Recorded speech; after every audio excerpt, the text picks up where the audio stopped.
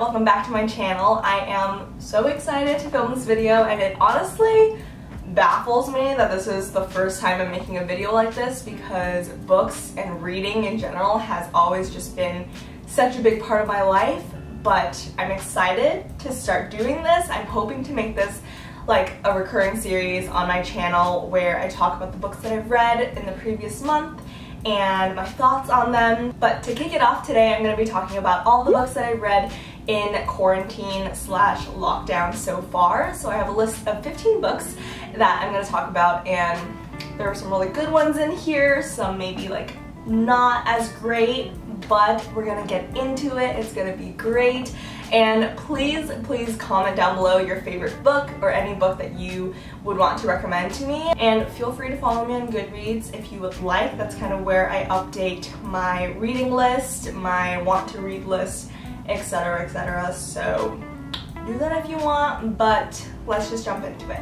Also, a side note, I do not have any of the physical copies of these books because I either read it on my Kindle or I borrowed it from my cousin Lacey, who is also a booktuber slash bookstagrammer slash book blogger.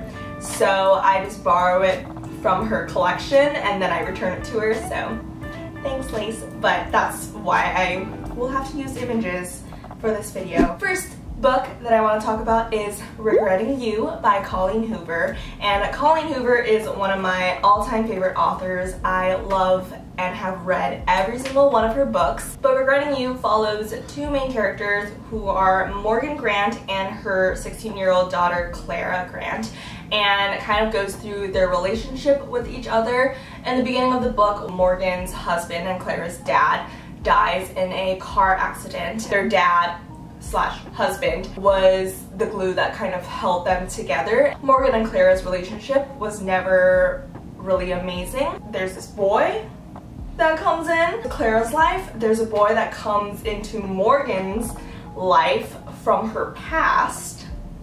And there's like some mystery involved because the car accident seems a little fishy. Morgan's like, don't make the same mistakes I did. She was pregnant with Clara, I think in high school or before college or something like that, and so she doesn't want Clara to get pregnant and everything. I rated this 3 stars because the characters were a little annoying, just a smidge, but also 3 stars means that it's still a good book. It's just not like amazing. So I would recommend it still just because it's Colleen Hoover and I love her books. The next book that I read is Things You Saved in a Fire by Catherine Center, and this is actually a book that my cousin Lacey recommended that I read because it's one of her favorites, and it's a really great, empowering book in my opinion. It features a female main character whose name is Cassie Hanwell, and she is a firefighter. She is based in Austin, Texas. She's killing the game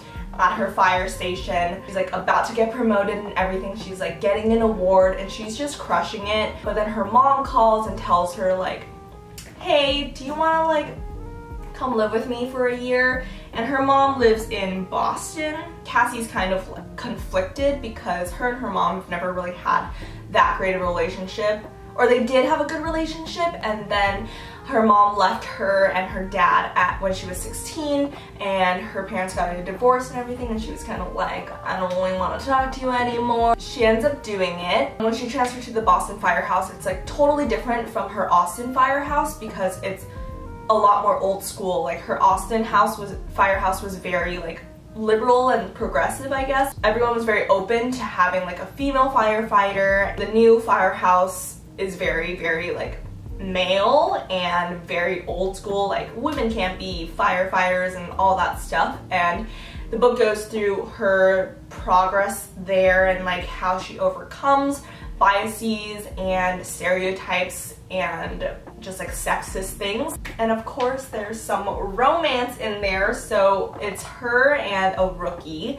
that gets recruited kind of at the same time, or like transfers at the same time to that firehouse, and you know, stuff happens. I do appreciate though that it's not super romantically focused. not super romance focused, which is nice. I definitely cried my eyes out and would highly recommend this book. I gave it 5 stars. So the third book that I read was Frankly in Love by David Yoon, and I have been wanting to read this book for the longest time. If you guys have a physical copy or have ever seen it, it is beautiful, but it features an Asian male character, main character, which honestly is pretty rare. It's pretty rare to have like BIPOC main characters in the first place, so I was very excited to read it. The main character's name is Frank Lee. He is a high school senior, and the whole book kind of centers around this idea of, or this internal struggle, maybe even external struggle that a lot of Asian American kids have about dating. And honestly, I related to this hardcore. He really likes this one girl, but she is white, and his parents have always wanted him to marry a Korean girl. And so he like doesn't know what to do because he really likes this white girl, but he knows that his parents won't approve. And then he has another friend named Joy Song who is in the same predicament. She is dating, I believe, not Korean. She's dating a Chinese boy, and her parents don't approve. So then Joy and Frank are like, yo, let's pretend date, but at the same time we're like secretly dating like who we actually want to date. It goes through their whole journey with that and all of the other kind of struggles that come with being in high school. Since they are high school seniors, it's also like college decisions, SATs, ACTs, more specifically Frank's relationship with his parents and his family, like his sister and stuff. And it's just a really wholesome book that I really enjoyed. It's definitely very like young adult fiction romance. I gave it 4 stars because it was very cute, and I did really enjoy reading it. It was just very high school, and I think it's because it's been so long since I read high school books, or like books that were set in high school, and I forgot how they were written. Okay, 4th book, let's go. 4th book that I read is The Way You Make Me Feel by Maureen Gu. I gave this book 3 stars. It features Clara Shin, who is a Korean American, and she like loves pranks. She's a prankster. She loves joking. She's like the class clown. Basically, honestly, I gave this book 3 stars because Clara annoyed the heck out of me. She's basically that person in class that will like say something random to disrupt a class, or like in assembly, she's like that person that has to make some snide comment. So I personally was very annoyed with her and her character, which is hard because she's literally the main character. She gets in trouble at school, no surprise, and so her dad has her work at his food truck for the summer, and she has to work with this girl that she doesn't really get along with, who is Rose. I will say that at the end of the book, I was not as thoroughly annoyed of Clara as I was at the beginning, so there was definitely a lot of character development. 5th book, Daisy Jones and the Six by Taylor Jennings Reid. Y'all, this book is one of my absolute favorites now. I give it 5 stars because it is so freaking good. You guys have to read it, okay? It's about Daisy Jones and the Six. I, for a long time, like before I started reading this, thought this was a non-fiction, like a memoir of some sort, but it is fiction. So it's about Daisy Jones, who is a singer, and she has like a beautiful, beautiful voice. She's amazing, incredible. And then the Six is a band who the main singer is Billy Dunn. The way it's written is almost kind of like a podcast format, or kind of like interviewee kind of format, which I thought I would not enjoy, but it actually made it very, very easy to read and very entertaining. And it follows both of their careers. They end up merging for a little bit, and then one night, July 12th, 1979, was their final concert at Chicago Stadium. And after that night, they broke up, like out of the blue. The band broke up, no one knows what happens, and this book is interviewing them and just to reveal and figure out what happens. I just really, really enjoyed it. It was so freaking good. The ending is incredible, and just please read it. If you take anything away from this, just read it because I think you will thoroughly enjoy it. Next book, oh my gosh, this one is also amazing. Book number 6, Such a Fun Age by Kylie Reed. This book follows two main characters. One is Alex Chamberlain, who is a white blogger, and the other one is Amira, who is a black woman. Amira is Alex's babysitter. Something happens in Alex's house, so they like had to call the cops, and so Alex just called Amira to come take her daughter away and like walk around because like she didn't want her daughter to see all the cops and like get scared and stuff. So Amira comes and they go to like a local supermarket kind of store to like just walk around, just keep the daughter company. I think another customer reports her and says like that's not her daughter, like what is she doing with a kid out here at like 11 p.m. like, you know, whatever. And so Amira's like, no, I'm her babysitter. And things start escalating very quickly. Like the security guard comes over, is like asking for her ID. No one believes her that she is the girl's babysitter because she's black and the girl is white.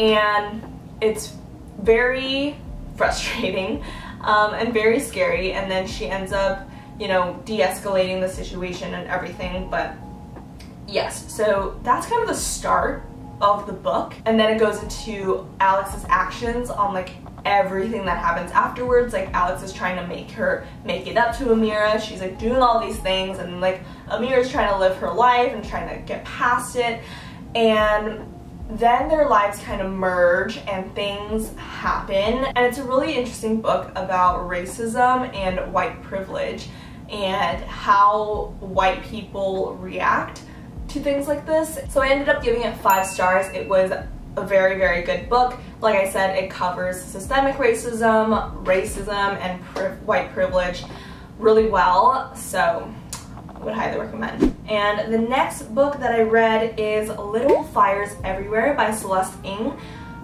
Oh my gosh, this book was also a whirlwind. It covers two main characters and their families and their lives. A white woman named Elena Richardson, and the second is a black woman, Mia Warren, and it takes place in Shaker Heights, which is a suburb in Cleveland, and it is a very pristine, typical suburb where, you know, you have to keep your lawn mowed, you have to make sure that you like comply with the city in terms of your house colors, and it's just very like picture perfect. Elena rents out one of her apartments to Mia Warren, who is an artist and a single mother. She has a mysterious past and a disregard for the status quo. A family friend of the Richardsons decides to adopt this Chinese American baby that was left on like the firehouse stoop, and so they ended up adopting her,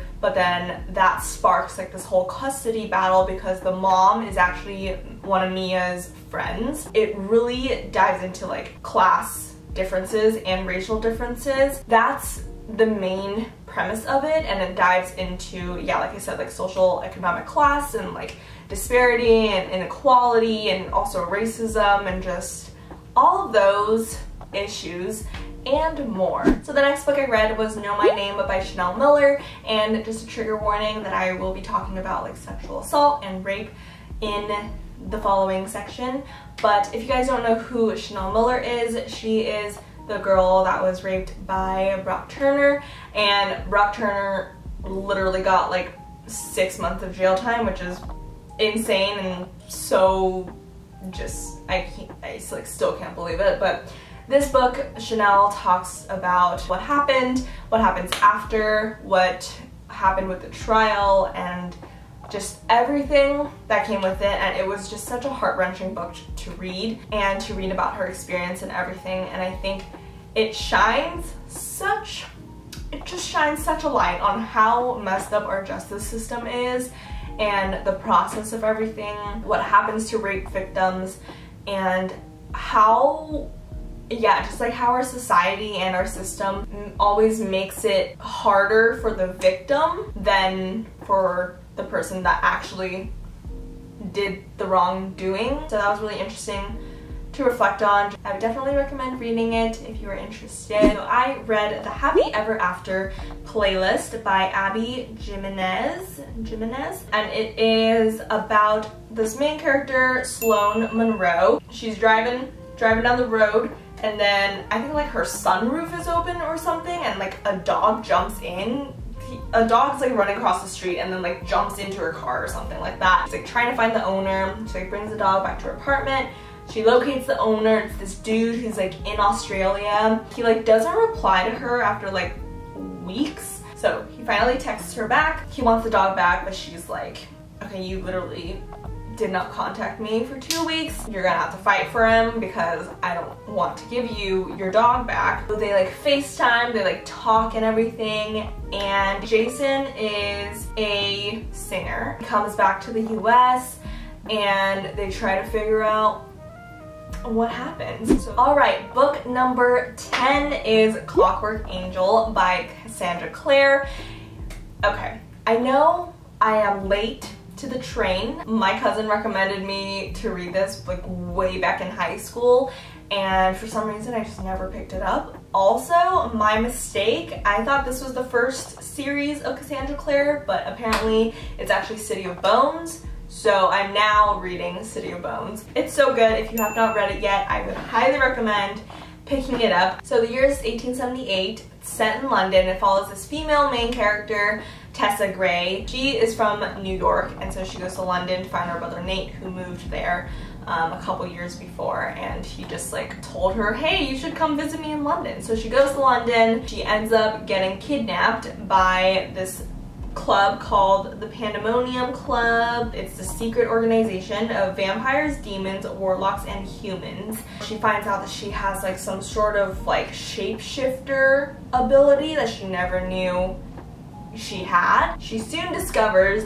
that her only allies are the demon-slaying shadow hunters, including Will and Jem, the mysterious boys she is attracted to. She's trying to figure out where her brother is and what she is and why people tried to kidnap her. And then like Will and Jem are these two boys that she meets who are shadow hunters, and shadow hunters are basically like the police, I guess, of the underworld. The next book I read was, of course, Clockwork Prince, which is the second book of this series. I'm probably not going to review this book and the third book that in depth because I don't want to spoil anything. A lot of stuff happens, you know. Tessa learns more about her abilities and who she is. I don't think she finds out who she actually is yet. Okay, I forgot to mention this from the first book, but Will and Jem.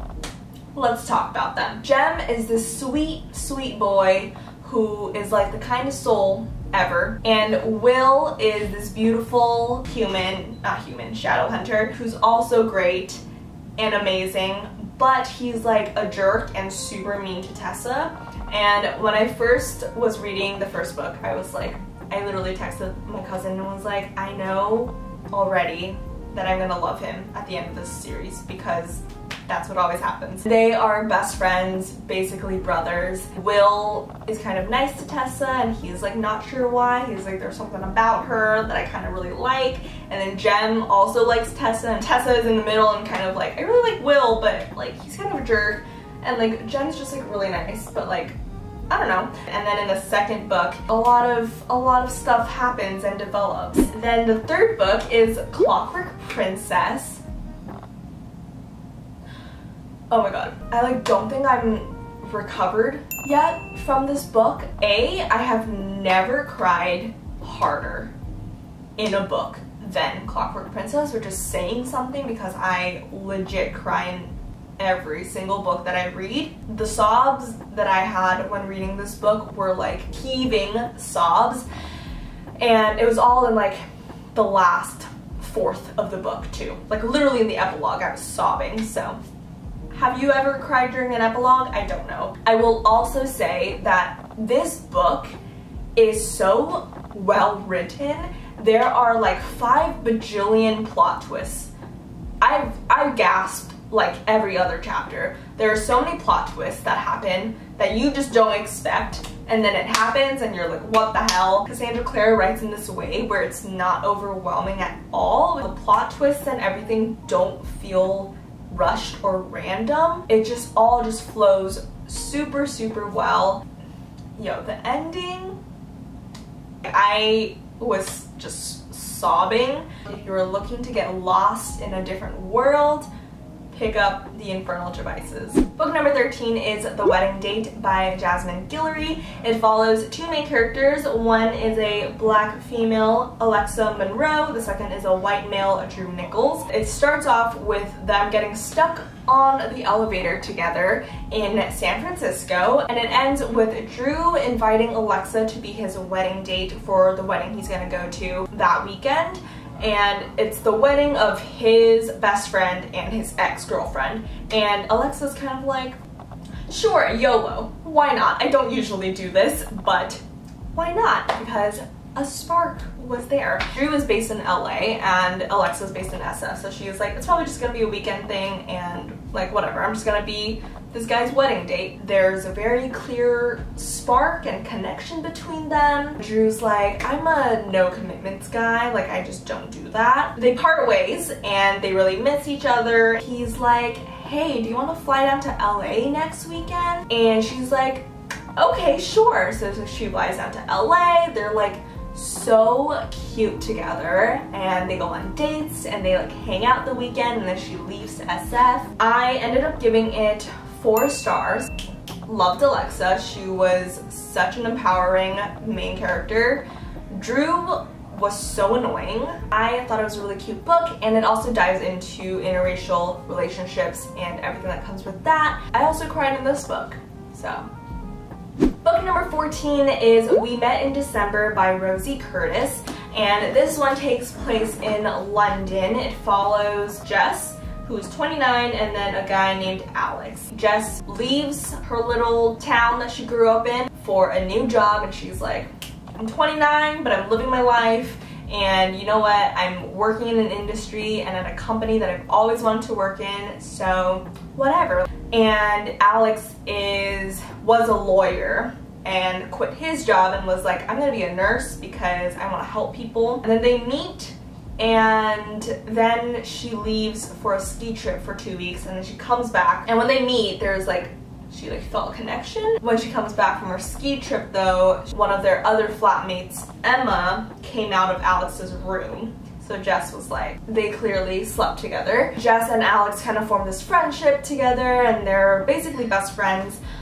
She secretly is like in love with him, and then, you know, just follows their life in that year and their relationship. It was like a cute story, but it was kind of slow for me and just kind of boring. Alright, book number 15, we finally made it. This is the most recent book that I finished during quarantine, and that is So You Want to Talk About Race by Ijeoma Oluo. And if this is not on your reading list, or if you have not read it yet, I would highly recommend it. I have been trying to focus on anti-racism resources and really building up that knowledge and everything. I think it's so important to really educate ourselves, and this book is amazing. I think that Ijeoma has such a brilliant way of writing where it's both narrative and interesting to read and holds your attention while at the same time being super, super educational and dense.